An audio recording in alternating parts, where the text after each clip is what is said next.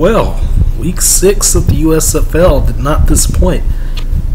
Fortunately, this weekend did not go the way I wanted it to, so I was basically watching highlights for each and every game until this Houston, New Jersey game just finished up. I watched the fourth quarter and watched some highlights where I got back.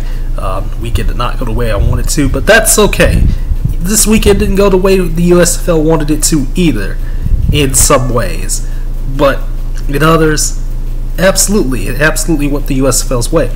So, first things first, Tampa Bay, Philadelphia, a back and forth game. The Stars upset the Bandits, however, after Tampa Bay failed on a fourth down with no time remaining, or rather less than 30 seconds left to go. Matt Colburn with 144 yards, 3 TDs, Case Cookins with 2 TD passes to Buck Howard. And again, despite the fact that Jordan Tomlin threw 4 touchdowns, 333 yards, it was not enough. Philadelphia with the upset victory over Tampa Bay, 35-28. Michigan, Birmingham. Now the Panthers, they kept up with the Stallions for the first 3 quarters of this game. And then Bo Scarborough, yeah, I know, former Alabama running back Bo Scarborough ran for 106 yards and a touchdown, and then Alex McGo added another touchdown in the fourth quarter, and that just proved to be too much for the Panthers.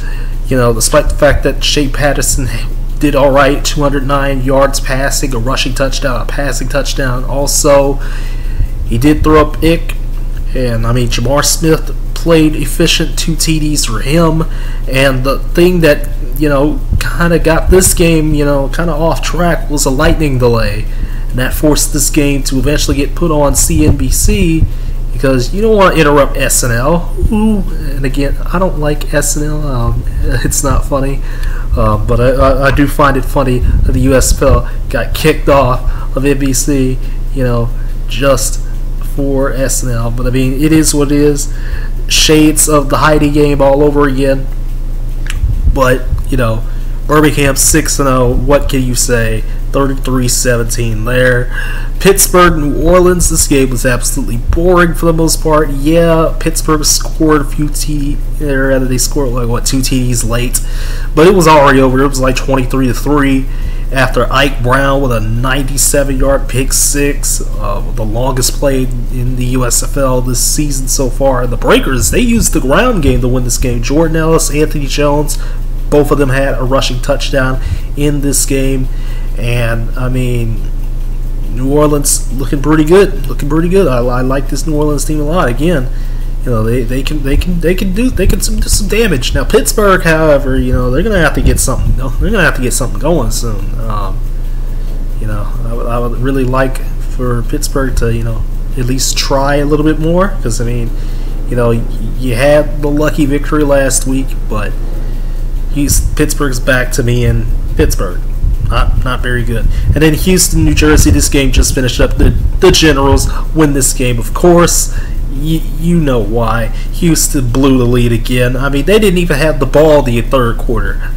I mean, you have Clayton Thorson throwing for 3 TDs, but at the same time, you have multiple mistakes, by Houston. You block a field goal, but then you fumble, and thus New Jersey got the ball back, and that's why New Jersey held the ball the entire third quarter. Then you have, you have an interception, you have a missed PAT, you have a missed field goal, you have, a fumble. There's just so much going wrong for the Gamblers, and it's not even funny. I told y'all when I renounced, that I was going to be a Houston Gamblers fan. I knew it was for a reason. It's Kevin Sumlin.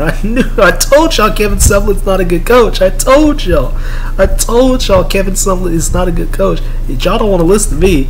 Nobody wants to listen to Big Boy Sports on how much he hates Kevin Sumlin. He's not that good. He's been carrying Vitala his entire career. He has, honestly. And Luis Perez, DeAndre Johnson, I believe he got hurt in this game. So Luis Perez said, it's up to me. I'm going to win this game. And that's exactly what he did. He won this game on a last-second TD. And, I mean, again, Houston blew another lead. They were up 25-20. And, they could not hold at all. They could not hold the lead at all. pretty sad.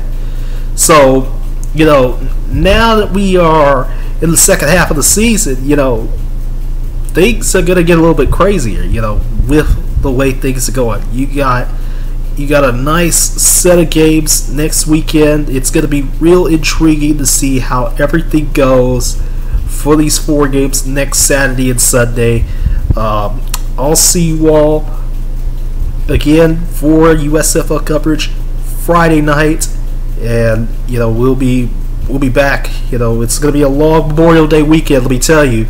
Got to talk about the NBA Finals. Got to talk, some more lacrosse. Got to talk a lot of indoor football. For this week and next week. Had the delay to this week in indoor football episode till today. So coming up in about, I don't know, like an hour, maybe less than an hour. Honestly, we'll be talking this week in indoor football. So stick around, stay tuned. I'll see you all very, very soon. Take care, everybody.